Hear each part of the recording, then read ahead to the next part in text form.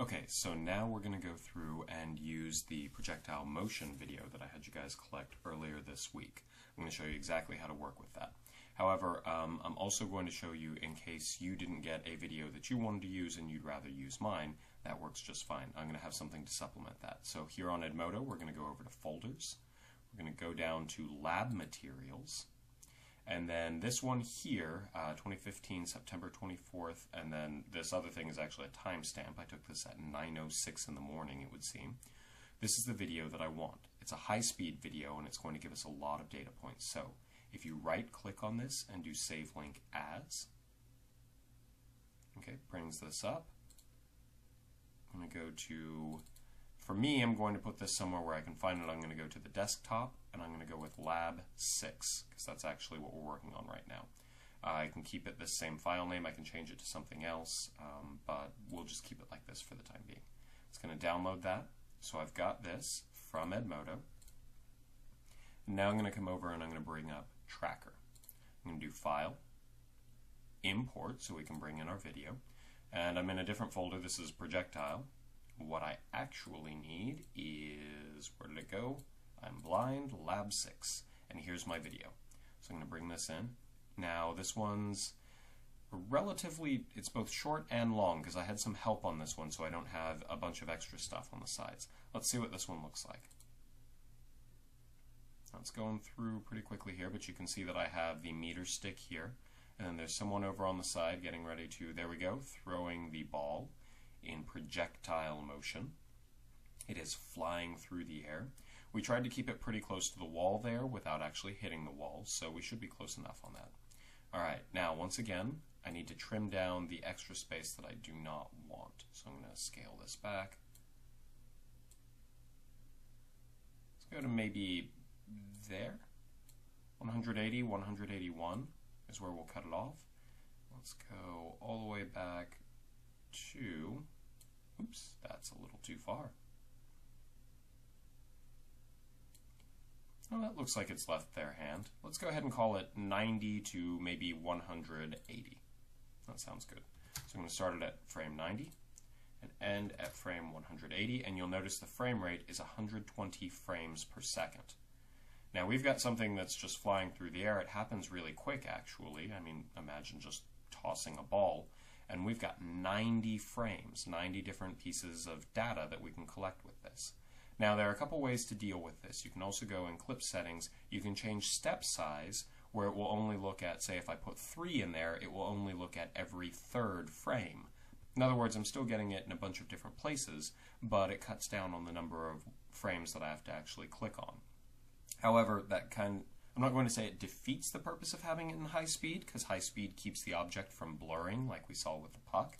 But nonetheless, I'd rather try and keep all the information if I can. And again, I don't want to click 90 times, so we'll see if we can come up with something. I'm going to go to Calibration, Calibration Stick, and teach it the size of a meter. Let's do that. I can actually wheel up on the mouse and zoom in some if I want to try and get this extra correct. Oops.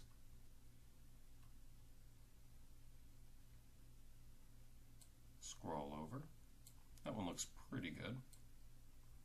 This isn't required, but so you know, it's something that you can actually do. I can zoom way out as well. And that's with the mouse wheel. Zoom in, zoom out. Okay. Now I've taught it 1 meter. I'm going to hide that. Remember, it's still there, but I'm just hiding it. Now I'm going to bring up my axis. Let's just put this more or less at the beginning. And here's a case where, now that it's moving in 2 dimensions, I can't use my trick of just fast forwarding and seeing where it is later and try and get everything in 1 dimension. In this case, our goal should be to try and get our stuff set up where we have the classic X and Y system. Now mine could be a little off if I wasn't holding my camera exactly level. But we'll see how much that comes into play here and how bad the video might be. So I'm just going to put my origin where the object started. Now I'm going to hide it. It's still there, but hiding it. I'm going to do Create Point Mass. And just like we did before, I have a regular cursor, and hold down Shift and it becomes a square cursor. But don't click yet. I want you to hold down Control as well.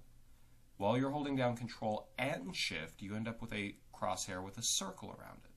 This is why we've been using the orange ball. I want you to then click on, let's go with the center of the orange ball. This brings up an auto track box. You can let go of Control and Shift now. And it's basically saying this template here is a whole bunch of orange pixels. And when I click search, it's going to go from frame 90 to frame 91, and it's going to search for this cluster of orange pixels. As long as you don't have orange pixels that show up anywhere else in the image, it should hopefully be able to lock onto the ball, and it will find it in each of the following frames, and then move to the next one and do the same thing over and over again. In other words, it's doing the search and click for us, which is great because otherwise I'd have to do it 90 times. So now what I'm going to do is I'm going to click search, and it's going to go through pretty quickly, but I can watch to make certain nothing crazy happens. Here we go. Now it's following it. It's following it pretty well, actually. Seems to be able to differentiate it. And this is where it can be very helpful to make certain that wherever you're filming, the background or anything else that you see does not match the object that you want to try and track. Because that way it keeps it from getting confused and trying to follow somewhere else. Now it's not perfect. I see the little clicker actually wobble around some on the ball itself, but it is following the ball, which is good. In this case, it did not give me any errors saying, oh, I couldn't find a great match. If it does that, it'll usually give you an option that says accept match. You can always stop it partway through if need be, and then start manually selecting it if it starts losing the object. But the way we've set this up, hopefully you will not have that problem. Once you're done, you can click close. And here we go. Here's the first of the data that I actually want us to have. In fact, it came up by default. The position in the X, my horizontal position, versus time. You'll notice that this graph is a nice straight line. That says something about our motion in the X direction. I want you to think about that and see what conclusion you can draw. The other thing that we're going to look for is our motion in the Y direction. Here's my position versus time for the vertical axis, my Y direction. We have a curved line, a line that is actually curving downward. That also tells us something.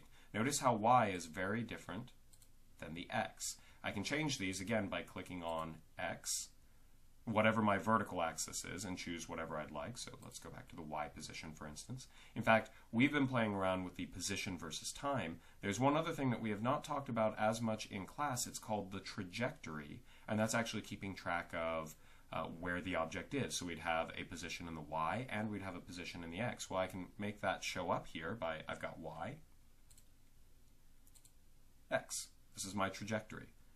We can see that nice parabolic shape that we've talked about before. In fact, it looks very similar to the position versus time, but you'll notice that when I change these, the graph actually does change.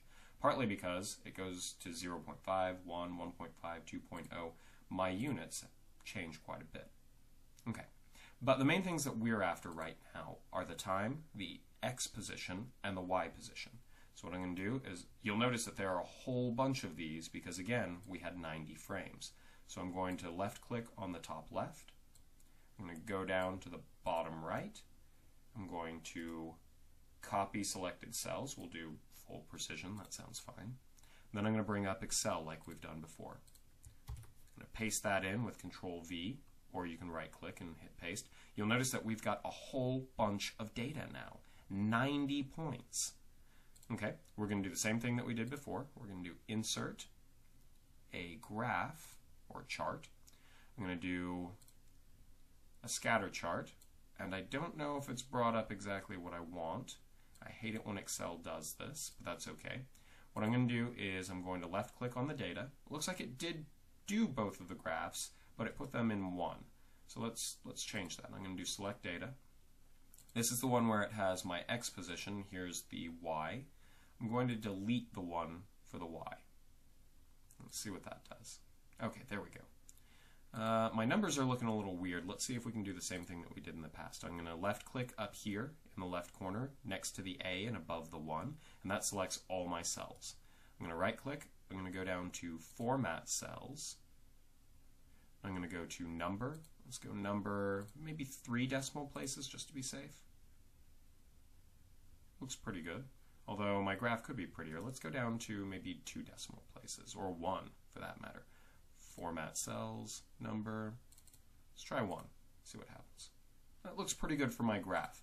Now, when I actually look at my data over here, you'll see a lot of it looks very similar. Though when I click on it, instead of 1.1, it actually still tells me that it's 1.0706. So, when I do that, I'm not actually changing any of my data. I'm just making it where it looks a little bit prettier. Okay? For this one, I'm going to click up here, and let's give it a better name. Horizontal position versus time. So this is my XVT graph. I'm going to scoot that over. You can always put your name in there as well. I'm going to right click here. We're going to go to add trend line. And this time in particular, we want to make certain that we're paying close attention. So there's linear. What if I did polynomial? Logarithmic. Can't find that. Let's see. I'm having trouble actually seeing the trend line. Although on this one, add trend line, we should end up with a linear trend line. I don't know why it isn't showing clearly on here, but most likely in whatever version you're using, you'll be able to see, let's see, solid line, transparency. Let's go with a higher width. Am I seeing it then? No. There might be something wrong with my video adapter, but that's okay. So we've got linear. Oh, it's also got it in blue? That's strange. There, black. Interesting. It helps if you can actually see the line, see how well it fits. So for instance, here's the polynomial. That one's not bad, actually. Moving average, not bad. A lot of these are pretty decent ones. Although when you do the polynomial one, if I put the equation on there, which is what we want to do, display equation, you'll notice that the value times the x squared, in other words, times the time squared, is going to be a really small number. It's going to be almost 0, and that's how this ends up being pretty linear. In fact, it says that we've got almost 0 times t squared. We've got 2.97 times x. Let's see what the linear comes up with.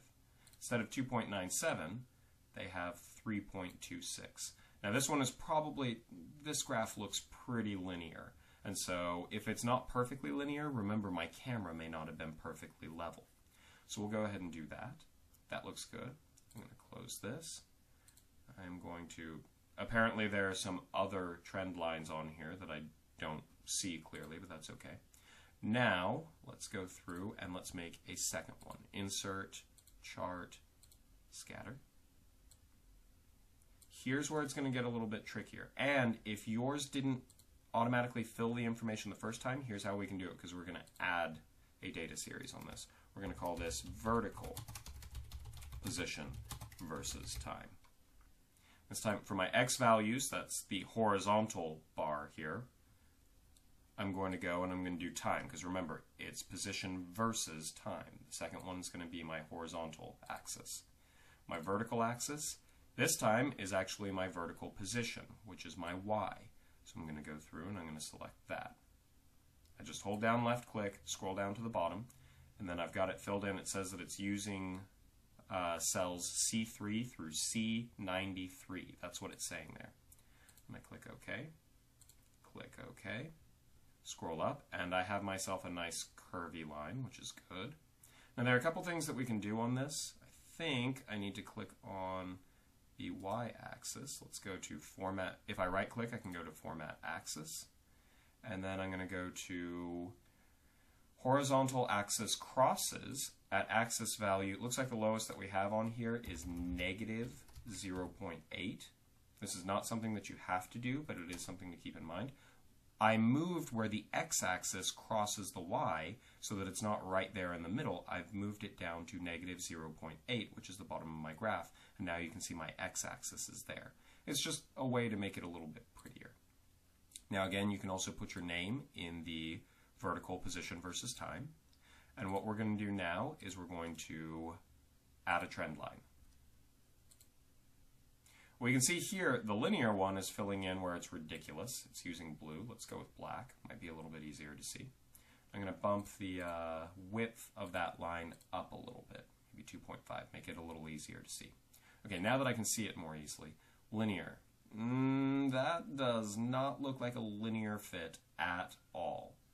I can do moving average. Moving average is pretty good, but most likely what we're dealing with is a polynomial second order, just like we saw in dropping the puck. In fact, dropping the puck should be almost identical to what's going on to the ball here if we're only paying attention to the vertical part of the motion. Remember in class we've been splitting it up where we treat the vertical motion by itself and the horizontal motion by itself as well.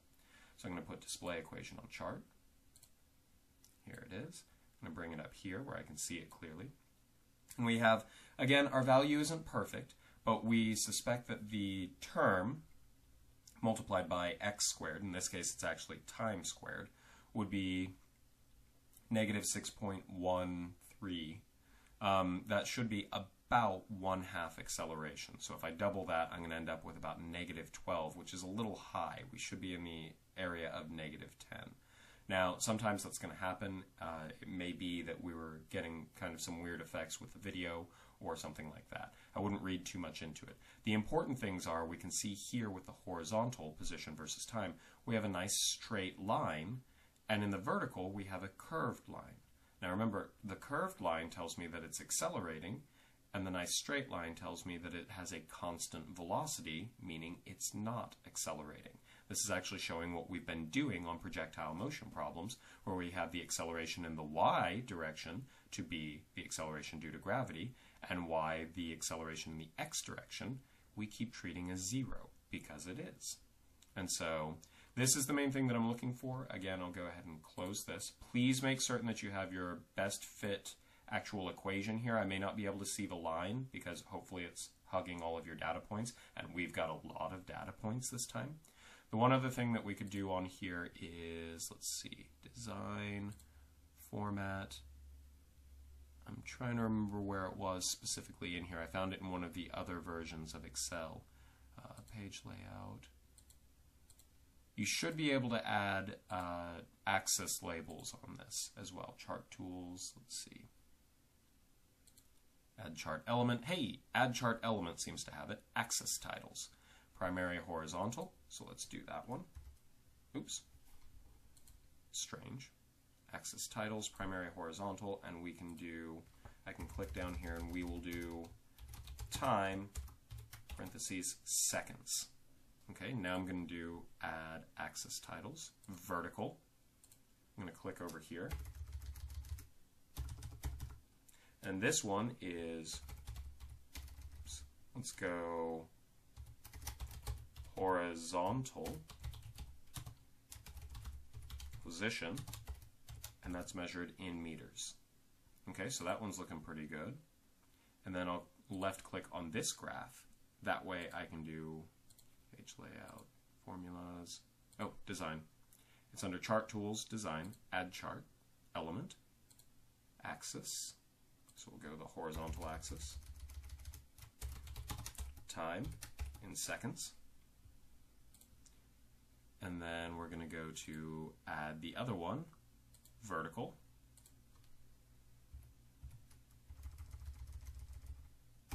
We're going to go vertical position, parentheses, little m, because my units are in meters. Okay, so that should have you pretty well covered. These are the two graphs that I'm interested in. One of the things that you can actually do is you could always go to either Word or maybe PowerPoint or something like that. Because I don't need them all on their own page. That's kind of a whole lot. If I bring up an empty PowerPoint one, or even a Word document would work fine. I can take this. I'm going to left click just on the graph itself. I'm going to do Control C or copy, and Control V, paste. So I can put it here, and then I can go over here, Control C, Control V. This is fine, so you can print them both off just on one page. Just make certain that it's big enough that I can actually see it and read it. Or, again, you can just email me the document. So the one thing that I would stress on this, we're going to finish this up, File, Save As. And we're going to go to my computer.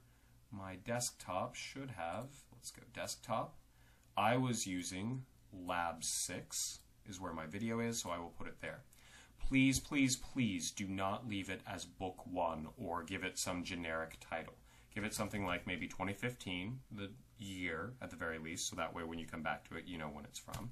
And you can put your name, right? And then we could do something like Lab 6, okay? That's very important because when you email it to me, a lot of times I will take that document and I will put it somewhere else. If your name is in the title, that is wonderful. It saves me a lot of trouble. I will also tell you this. When I went through presentations in both engineering and in science, a bunch of people did not know to make unique names. So when we would upload stuff onto the professor's computer or laptop to actually do the presentation, half of the people ended up spending 5 minutes trying to find exactly their presentation because theirs was titled My Presentation 1, 2, 3, or 4, and they were all in folders with everyone else whose file was named My Presentation. Come up with a unique naming system that works for you, and feel free to put in, especially with this, your name into the file, or even your initials. By now you've noticed I have a very strange way of naming the files that I put up for you guys, but if you pay close attention, they always start off with the date, usually a description of what the thing is, or many times my initials. The things that you get from me have very unique names so that you can usually tell what they are and a lot of information about them. I really recommend that you adopt that particular approach. It will save you a lot of time and trouble. So I'm going to save this. And then I could go through and I could just attach that file to an email it to me, and you are set. These are the graphs that I want you to get because they get across the idea of constant velocity and changing velocity. We have acceleration in the y. Okay? So hopefully that's helpful.